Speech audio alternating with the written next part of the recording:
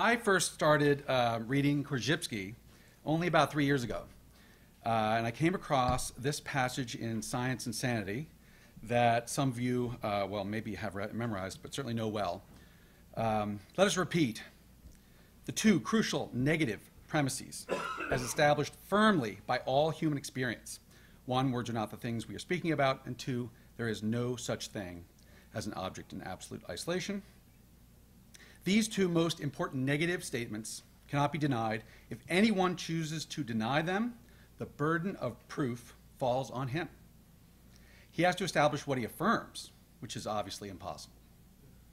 We see that it is safe to start with such solid negative premises, translate them into a positive language, and build a non-Aristotelian system.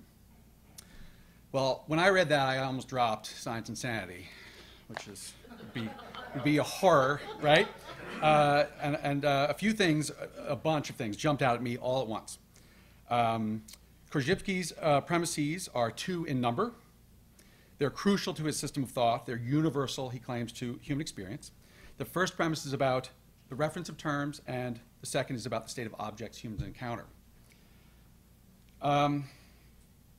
The reason that each of these factors jumped out at me was that a large part of my graduate work was focused on a school of Buddhism called the Yogacārā. Yesterday, Tim Lyons mentioned the Madhyamaka. Well, the Yogacārā and the Madhyamaka were competing schools of Mahayana Buddhism. They're the two schools. Well, the Madhyamaka won in the end. But for a few hundred years, the ideas I'll present today had a significant number of followers, originally in India and later in China and Tibet. So a few hundred years is a pretty good run. So one particular bone of contention, perhaps the largest one, was the best way to conceive of emptiness, which the Buddha spoke about a lot. As Buddhist scholars might put it, with regard to the emptiness of the Yogacārā, there are two. First, an object's absence of being established by way of its own character as a referent of terminology or of a conceptual consciousness. And two, the emptiness of apprehended objects and apprehending subjects existing as different substantial entities. So in a few moments, I'll speak about what these emptinesses imply and how they fit into Buddhism in general and Yogacārā Buddhism in particular. But for now, I just want to highlight that these emptinesses are also two assertions, also crucial to their system of thought, also considered by them universal to human experience. The first is about the reference of terminology, and the second is about the state of objects humans encounter. As I continue to read Science and Sanity, a number of other parallels with my Buddhist studies occurred to me, but this parallel was by far the most intriguing. So I've chosen Korzybski's famous structural diagram as a model of human experience to help examine the parallel and to highlight at least one significant difference with the Yogacārā system of thought. As many of you will know, this simplified version of the diagram shows us a relationship between the level of events in the world, the objects we encounter, the objects we extract from the event level, the verbal descriptive level, and the level or levels of inference we build up. First, I want to make some distinctions about these levels. Korzybski tells us that everything we have direct knowledge of starts and ends with the object level, which decidedly is inside our nervous system, the bottom 3/4 of the slide. As the recognizable part of the event, the object is our first order abstraction of the event level. We further abstract the silent level of raw experience via description, terminology, and then finally we make inferences about what we've described and inferences about these inferences and so forth. So while most of what is going on in the world at the event level is outside of our nervous systems, the nervous functions of the brain, represented by just below the line, perhaps, are of course also part of the event level, as the dotted line indicates. While the nature of the event level is not explicit in Korzybski's premises or the Yogacārā emptinesses, the formulation of both sets of assertions is deeply informed by their differing beliefs about what's going on at the event level. The event level at the top is a bit mysterious. For millennia, we have known about it only from abstracted reports from our senses. The Western idealistic philosophers such as George Berkeley struggled to explain what underlies our perceptions and what keeps the world going when nobody is watching. Nobody's around to perceive it. In modern times, this sense information has been greatly supplemented by reports from scientific instruments. For example, the electron microscope for the first time revealed the structure of a virus. But again, we have no direct knowledge of this event level, still via reports. Perhaps there is a materialistic world out there, as most of us probably believe. Or maybe our consciousnesses are experiencing a simulation of some kind, as depicted in the Matrix. Another Matrix reference today, this weekend. Or maybe somebody else or something else is providing us with these reports. Krzyzewski's premises and the Yogacārā emptinesses deal directly only with the mental object, description, and inference levels. So let's take a look at the premises and emptinesses on the anthropometer structural diagram, or the educational appliance as it was patented. Once again, Krzyzewski's premise 1 is words are not the things we're speaking about, and second is no such thing as an object in isolation, absolute isolation. And again, the Yogacārā emptinesses are the absence of an object being established by way of its own character as a referent of terms or of thoughts.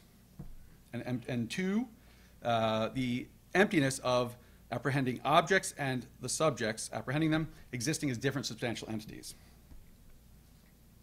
So the first emptiness tells us, just in summary, that objects are not the reference for our words and thoughts because of the character of the object.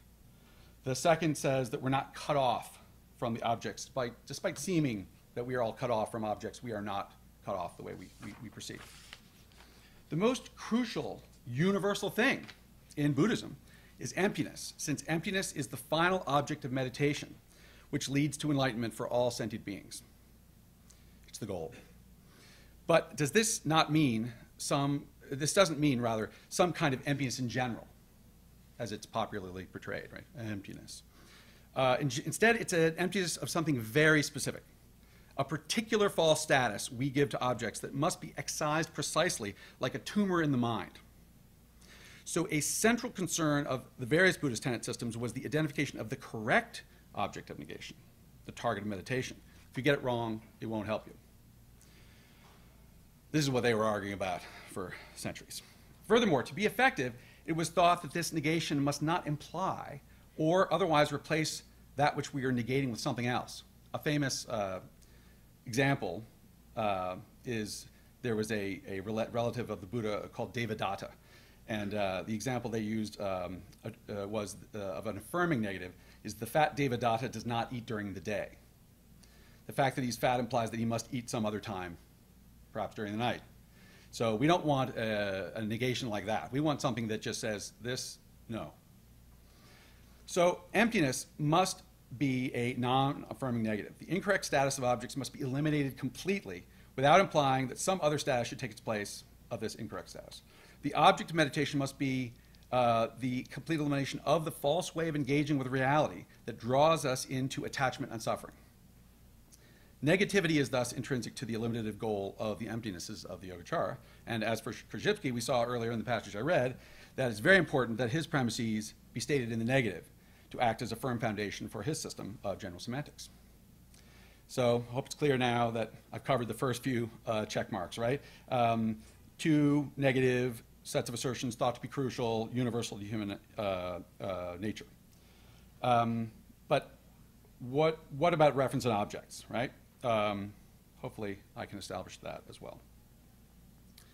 So this part is sort of 101, hopefully review. The silent level of sense objects is what we're speaking about, since it contains everything we sense about the world. The descriptive level is where the spoken word occurs, and it's a separate level abstracted from objects, right? The structural diagram demonstrates premise 1 very clearly. Not surprising. Premise 2 is also illustrated clearly on the diagram. The strings show the relationships between characteristics and their abstractions. Objects exist to us only in these relationships. As first-order abstractions, we can only describe objects by making second-order abstractions. So an object that's absolutely isolated makes no sense. Well, what about the Yogacārā? What are they saying? again, emptiness 1, I know it's a little wordy, an object's absence of being established by way of its own character as the referent of terms or thoughts. So an object is the referent of terminology. If you ask for an apple, someone might well pass you an apple. So referents work. We're not nihilists here. That was part of the discussion. Are you being nihilistic if you say some of these things? In the diagram, the string between description and object levels also shows this relationship that we're quite familiar with. Also, an object is the referent of thoughts, right? You can think about an apple is delicious or green, and that's real. We're not denying the reality of your experience. But for the Yogacārā, the character of the object, for example, abstracted from the event level, right, is not the reason. Instead, they assert that we impute characteristics onto objects without depending on anything outside of the mind. So the greenness and the deliciousness and the name apple are not based on the character of the object. Instead, our minds impute these characteristics onto the apple object in the mind. So here we see this first Yogacārā emptiness clearly diverge from Korzybski's premise 1. Korzybski accepted, we think, right, that there was an external world out there of some kind that is the basis of our sense experience objects. So I took the liberty of suggesting that Korzybski, if he were to point out a direction, would say that abstraction is from objects, for example, the object level to the description level, from the event level to the object level. So the arrow's tiny, but if we had to choose a direction, we might say that. The Yogacārā, however, they thought opposite. We're imputing from description to object. The Yogacārā did not accept that there is an external world beyond what we can sense. So the Yogacārā, this caused some controversy among Buddhist debaters, right? You're saying there's no world out there? Come on. And they lost, like I said, so it was a tough room that they would always try to speak to. Yeah, the Yogacārā didn't posit an event level at all. Their doctrine was also called Chittamatra, or mind only, sometimes derisively, I'm sure, because they asserted that all we experience is not based on hidden event level at all, but instead on hidden additional consciousness. Tim referred to this yesterday. They call it a storehouse consciousness. So they equated this consciousness that creates objects along next to the touch consciousness and the smell consciousness and the eye consciousness. There was they had 8 of them, and one of them was the Alaya Vijnana, which is this storehouse. Karma determines experience in the Buddhist metaphysics. Specifically, it was thought that karmic seeds, that was the metaphor they used, emerge from this storehouse in your mind and ripen to create both the perceiving consciousness, what you're thinking, like the you in the thinking experience, and what you're thinking about or what you're perceiving. So you are creating an object and a subject right now.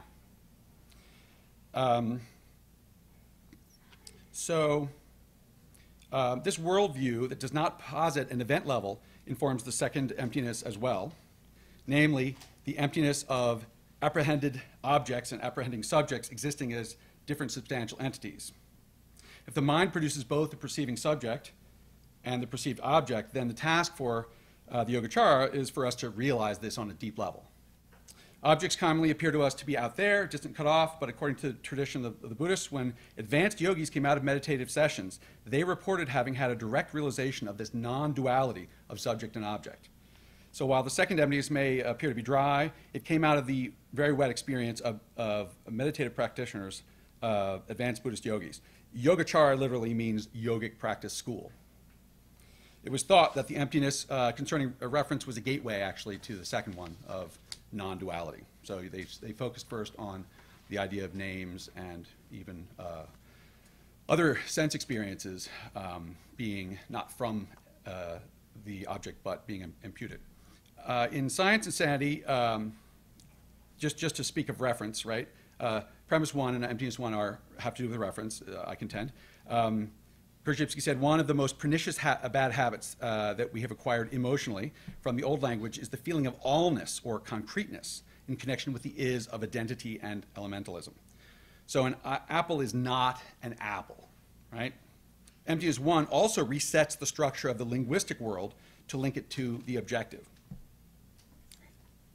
Since we impute characteristics onto objects, the Yogacārā would contend, we must realign our understanding with this imputation by meditating on this, just deeply concentrating, convincing ourselves of this. So an apple is an apple, sure. You might get past one if you ask for one, but not by way of its own character. There's nothing innate about the apple that means we should call it that. Or think of it as red, or think of it as delicious. So on the impossibility of an absolutely isolated object, Korzybski said, obviously, for a man to speak about anything at all, always presupposes two objects at least, namely the object spoken about and the speaker. So a relation between the two is always present. So this dualism contrasts sharply with the Yogacārā non-dualism. For the Yogacārā, the relation between the object spoken about and the speaker was a non-difference in entity, right? And again, they didn't say one entity. They felt it was very important to put things in the negative as well. In the sense that the Yogacārā were saying that what we perceive is only in our consciousness, they're saying less than Korzybski, because notice where the object is in the mind. But in the sense that the Yogacārā were saying that an additional consciousness produces both subject and object, that's quite a big bit of a larger claim. Lastly, Korzybski on his own, I feel, seems to have gained an insight which almost blends the Yogacārā emptinesses concerning reference and emptiness of the objects as different substantial entities. So I'll leave you with this. If we use a language of adjectives and subject-predicate forms pertaining to sense impressions, we are using a language which deals with entities inside our skin and characteristics entirely non-existent in the outside world. Thus, the events outside our skin are neither cold nor warm, green nor red, sweet nor bitter, etc. But these characteristics are manufactured by our nervous systems inside our skins as responses only to different energy manifestations, physico-chemical processes, etc. When we use such terms, we are dealing with characteristics which are absent in the external world and build up an anthropomorphic and delusional world non-similar in structure to the world around us. That's all. Yeah. Clap now. Thank you.